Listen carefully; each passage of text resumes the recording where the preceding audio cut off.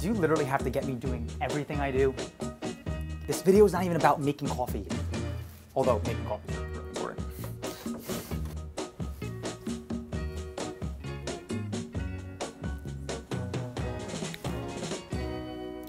There's nothing even going on here. Stop filming.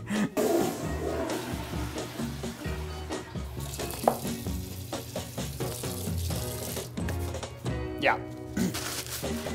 All right. Yeah, I got a couple of things going on. All right, let me call you back. Come on, dude. Let me use the bathroom. I'm starting the vlog.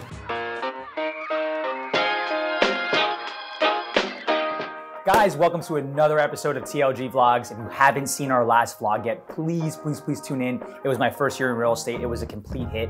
A lot of people loved it, but I was actually a little nervous about making this vlog, just simply because it's such a profound title, right? Like how to make $100,000 in your first year in real estate. And I have to start by saying this, results may vary. My first year in real estate to your first year in real estate from, what you saw the last vlog, going from 2016 to 2017, it's different for everybody involved, right? But this is a vlog, it's gonna be natural. I wanna make sure that all the content I give you guys is good. So if you see me looking back and forth on the screen behind me, it's just so I actually hit a couple key points that I wanna share with you guys today.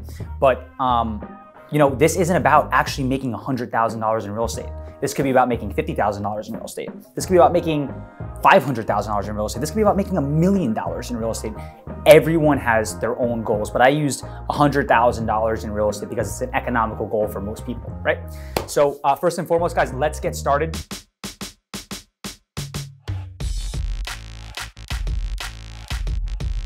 Guys, this is a people's business. The more people you get in front of, the more business you're gonna do, right? But it's not even about how many people you get in front of, it's about how much you could stay in front of those people, right? So if you watch my last vlog, I talked about the 3 attributes, organization being one. And certainly this topic, above all, falls under that hub. And I firmly believe right now, for almost a decade, we're experiencing something which we'll leverage as tech, right? Where you could be a real estate agent starting ground zero today, and you have the ability to stay in front of so many people utilizing social media as your constant news feed, your constant branding tool to stay in front of your referrals, your customers, your soon-to-be customers, or whatever it may be.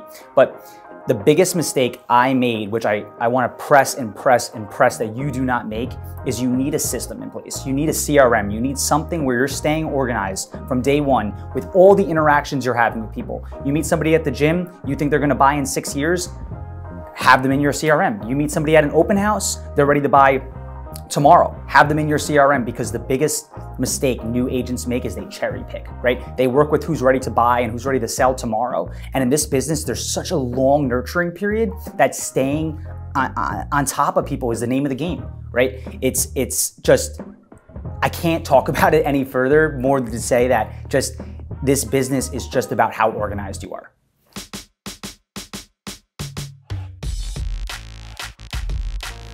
Tip 2 for you guys is reverse engineering, right? When I made the shift in 2016 going to 2017, I made a decision. I knew exactly where I wanted to go. So I want you guys to work backwards, right? So let's start with a really just simple way to do this. Know your market, right? So if your average median price point in your market is $500,000 and you're looking to sell $10 million worth of real estate, you need to sell approximately 20 homes a year. So step by step, let's figure out how to do this. So step 1, if you are getting a listing, what's the average turnaround time in your market for that listing to sell? Is it 3 months? Is it 6 months? Is it 2 months? Is it 1 week?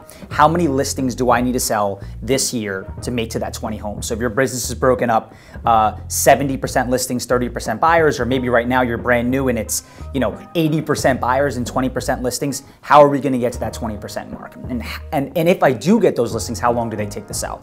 And then secondly, buyers, right? If you're meeting a buyer for the first time, in your formula, in your matrix, in your market, how long is it taking for that person to actually make a decision to buy?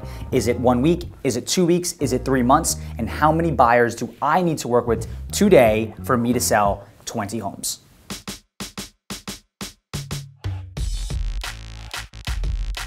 Guys, tip number 3, procuring business, right? How are you getting out there every single day, every single week, every single minute for you to find new ways of getting business? And if you're in real estate, everyone knows the name of the game is listings, right? So I'm gonna give the big mystery, new agents. I constantly get emails, text messages, phone calls about, how are you getting these listings? And this is the big mystery, right? There's 4 ways for you guys to get listings. Way number 1 is you become the local expert. How do you become the local expert?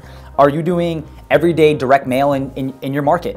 Are you in a local ShopRite? Are you attending local events? Are you part of, community gatherings, football teams, baseball teams, whatever it is? Do you currently have listings in that market that you could leverage? You become the name in that market. That's number 1. But if you're starting today, I can understand why that concept would be really difficult, right? Because becoming that local expert just takes a lot of time. But the key to time is starting today, right? Doing somewhat of effort every single day, every single week to get to that point. Because once you get to that point, you're gonna be that guy or that girl in the market that they call to. Number 2, referrals. So referrals don't have to be somebody that's even a past client. A referral could simply be a friend or family member or somebody complete as a stranger on social media that reaches out to you because they see the content that you're pushing out and how you're branding yourself every single day. So meaning, your mom has a friend that wants to buy real estate, great, that's a referral. You see somebody, your friend on Facebook out of the 5,000 friends is like, this guy is posting every day, use him, that's a referral. So that's way number 2.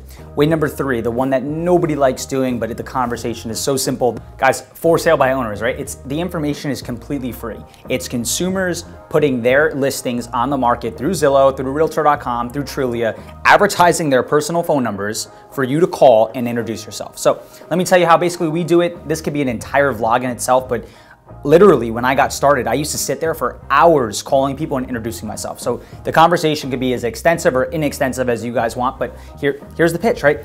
Hey, is this Bobby? Yes, hey, Bobby, I see you have a 123 Main Street up for sale. This is Taylor Lucyk with Christie's International Real Estate. Do you have 1 minute to talk about your house? And that conversation could go one of 2 ways, right? They could be completely frustrated because they don't want to hire a real estate agent, or they could be completely open to talking to you. But here's the key. You don't know that until you call that person. So you get on the phone with them, you introduce yourself, you want to mail them some literature on your brokerage, some literature on yourself, but basically presenting to them a solution if they can't sell the property themselves, that you're the guy or you're the girl to call in the event they can't do it themselves because you are the local expert. Number 4, guys, expired listings. Listings expire every single day on the market for so many reasons. For timing, the agent didn't do a good job, the photography wasn't good, pricing, whatever it may be. Once again, free information. Somebody's listing was out there. They're motivated people that were looking to sell their listing, and for whatever reason it didn't sell. So you're picking up the phone, you're calling that person, you're introducing yourself, and you're basically asking for their business. Are they willing to hire another real estate professional to sell their house? Guys, those are the 4 secrets of getting listings. And I think if you're brand new in the business, you might not want to hear that. You might want to think that there's some secret formula, some secret sauce out there, but that's it. That's how I built my entire business on getting listings. Off procuring business, you have buyers, right? If you're just getting started, probably, your first year, your first day in real estate, you probably haven't had the opportunity to reap the benefits of referrals on the listing side yet, or maybe you're not confident enough to go on listings as yet, but definitely don't not go on listings. But if you're, starting off, your meat of your business is gonna be buyers. So I can't stress enough, my holy grail in the really beginning was working open houses every Saturday and Sunday. And I worked at a really small office, but I'm telling you, I used to call every top agent in my office every single week on Wednesday, like clockwork. Hey, is there any open houses I could do this Saturday? Is there any open houses I could do this Sunday? And it wasn't even, well, number 1, it was to learn the business, but more importantly was to meet new people. And back to topic 1, which we initially talked about, was it's a people's business. The more people you can be in front of, really, the more success you're gonna see. And when I would meet these buyers, right, I would just utilize the free resources I had. Texts and emails are completely free. Staying on top of these people, helping them make a decision to buy.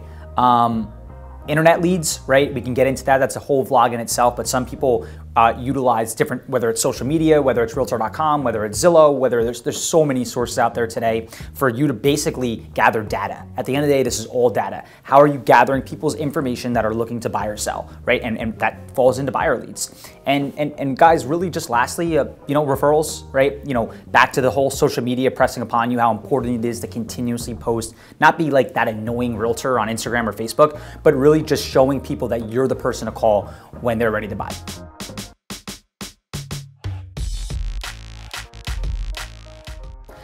Finally, guys, you need to be in it. You have to be completely passionate about this business. If you're not passionate about doing this, people are gonna really feel that, right? Consumers know the difference between somebody that's in this thing part-time, that's only doing it on the weekends, to somebody that's giving it their all 6-7 days a week, and they're that full-time realtor, right? And I can't stress that enough. You have to be passionate about this. You have to have a desire to want to be number one. You really want to, grow and expand your business. You have to love ultimately what you do. And I have this theory, right? Like, my team will constantly have our Monday and Friday meetings. We're always talking about ways to brand ourselves and break into new markets and stuff like that. And my theory is that we never only take one angle. If we're gonna do something, we're gonna do it big and we're gonna do it right. So we won't do one thing, we'll do 10 things. If you're gonna do something, aim to be number one in everything that you do, because people freaking know the difference, right? And I can't possibly break down how to be so successful in real estate in under 10 minutes, but I hope that the principles that I'm providing to you guys, the stuff that I'm providing you guys, that you take it home, you apply this stuff. But please don't hesitate. Email me, text me if you thought the content I gave today was valuable. It's free content. There's no benefit for me, for you watching this video. All I ask is share, subscribe to our YouTube channel. We're gonna give you guys continuous good content where you could apply, teach others, show others, and really just grow as an individual. But once again, guys, thank you so much for tuning into another episode of TLG Vlogs, and I can't wait to see you in week 7. Thanks, guys. Bye.